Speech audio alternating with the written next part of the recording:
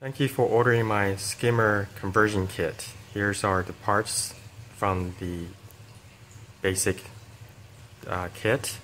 The silencer is actually optional, and then the or add-on purchase. And there's the air bib, and then the two-part wallet, this needle wheel skimmer impeller, and then the spacer. And then I'll show you how to put them together. Go.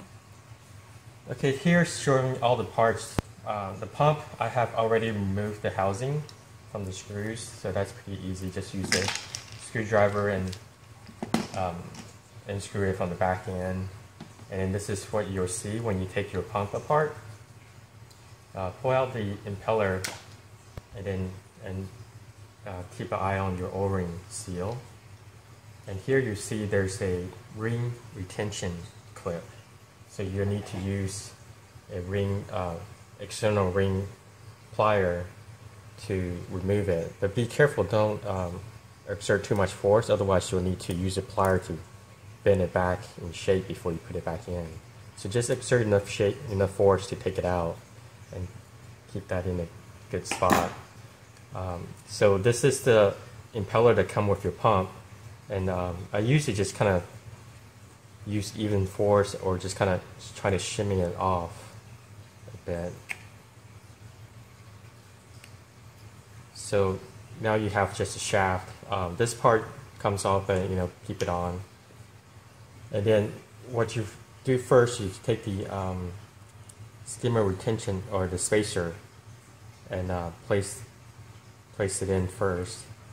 So there's a D-shaped hole, so you have to match it into the shaft. So that slides in all the way down. And then you take the impeller, needle impeller. This part, all the needles are very fragile, so don't press down on one or at an angle too much. You'll actually break it. So what you want to do is, hold it on the side like this, and then line it up so you can fit it in. And then use your whole hand so you're pressing down on all the surface of the needle straight down. So then it pushes it all the way down to the retention, the spacer.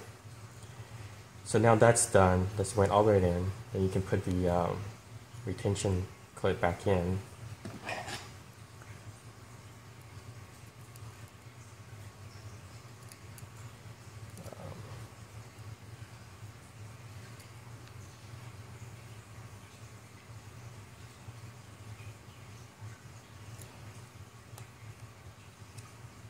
Usually, just to make sure it's in good, I kind of press it down again to make sure the clip is clipped in.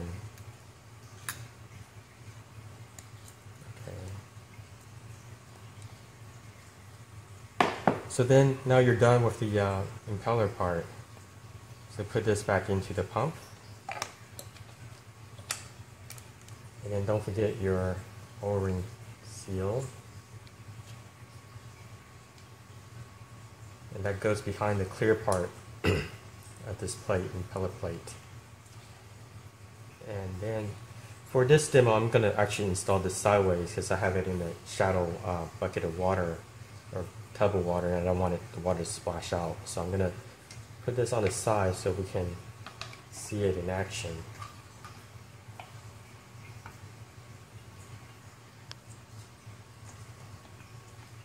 And for the sake of speed, and I don't want to show you guys screwing this in because I'll take.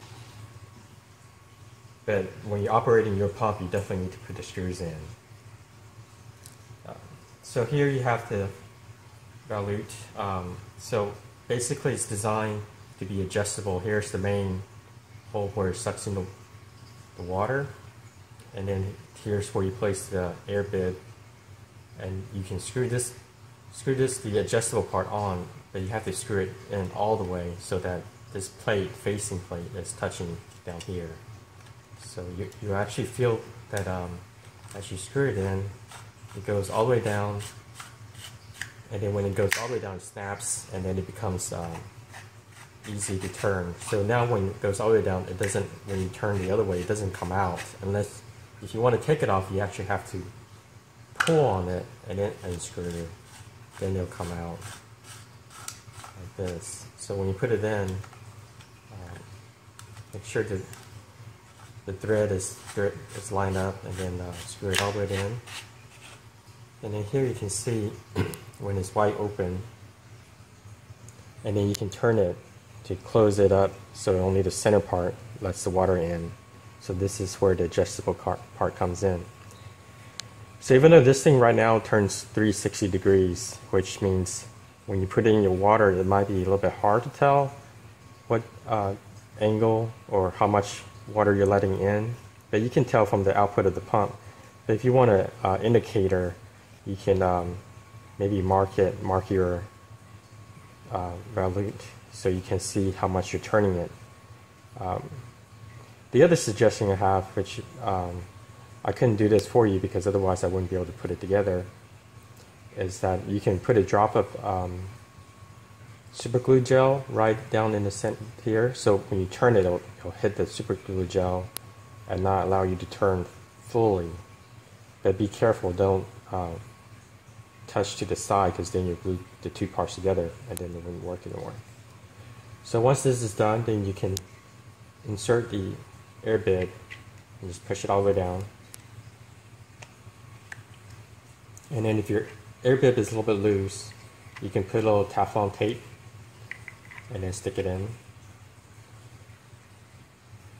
And then screw your loop on. And this doesn't have to screw all the way down, just as long as it doesn't come off, because it's not intended to be water sealed. And so you place this in your sump. So this is pretty much it. Let me show you when it's in the water. I'm going to put a. So here I made an air bib with 3 different sizes, so you can find tubing of your liking that can fit.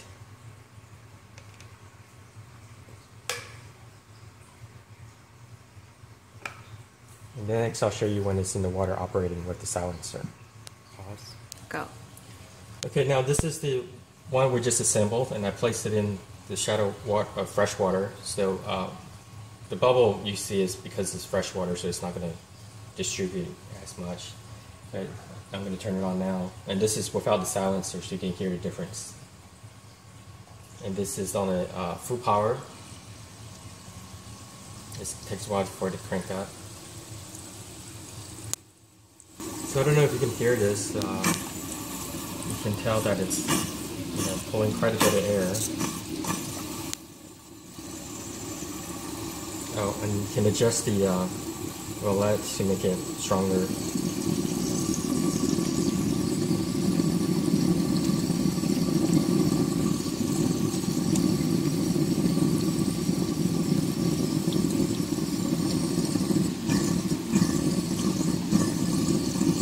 It depends on how much water you let in.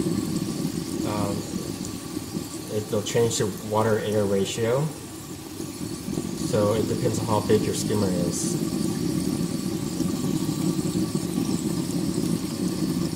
And then to make it silencer or quieter, put a silence on and just insert it in. And there you go.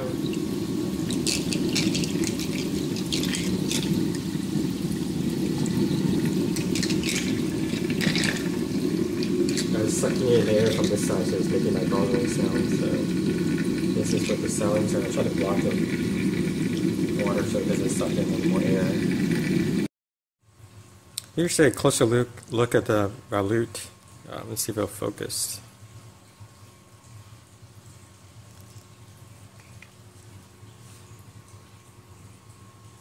There you go. And this end part here is designed to fit into a 1.5-inch PVC coupling, so the other end you can put a screen to prevent any snails or any rebel pebbles or whatever being sucked in to jam into the pump.